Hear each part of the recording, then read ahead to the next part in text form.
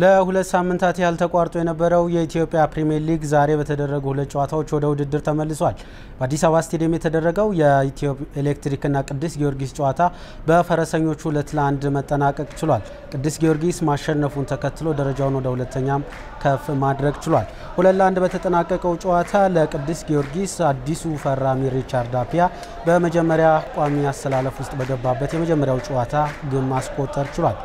ከዚች ግብ መቆጠር በኋላ በመጀመሪያው አጋማሽ ቅዱስ ጊዮርጊስ መሪነቱን የሚያሰፋበትን አጋጣሚ ቢያገኝም ሳይጠቀምበት ቀርቷል። በሁለተኛው አጋማሽ ተመጣጣኝ ፉክክር በሁለቱም ክለቦች መካከል የታየ ሲሆን ኢትዮኤሌክትሪክ ወደ ጨዋታ የተመለሱበትን ግብ ዲዲኤር ሌቭሪ ማስቆጠር ችሏል።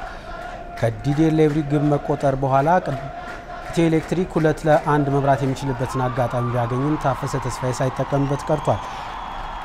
አማረማ ላይ ተቀይሮ ገብቶ ቅዱስ ጊዮርጊስ 2-1 የሚመሩበትን ድል ፈጥሮ ጨዋታው 2-1 በሆነ ውጤት ተጠናቋል። ቅዱስ ጊዮርጊስ ነጥቡን 36 በማድረስ ከመሪው ጅማ አባጅፋር ቀጥሎ ሁለተኛ ደረጃ ላይ ተቀምጧል። ፕሪሚየር ሊጉ ቀጣይም ሲቀጥል አርብ ከመቀለ ከተማ ጋር ቅዱስ ጊዮርጊስ የሚያደርጉት ፉክክር ይጠበቃል።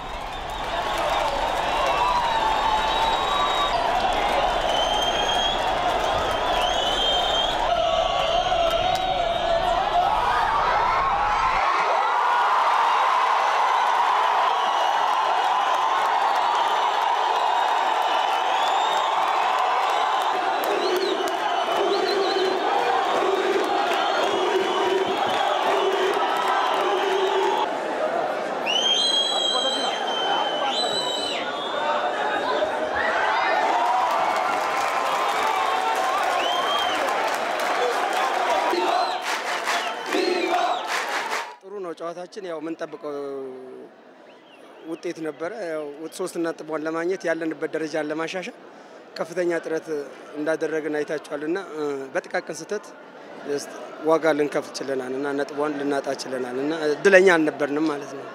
በሁለተኛው አጋማሽ እንዲጫወቱ ስለፈቀድንላቸው ተጋጣሚያችን አንድ ግብ ማስቆጠር ችሏል። በዚህም የራስ መተማመናችን አጥተን ነበር።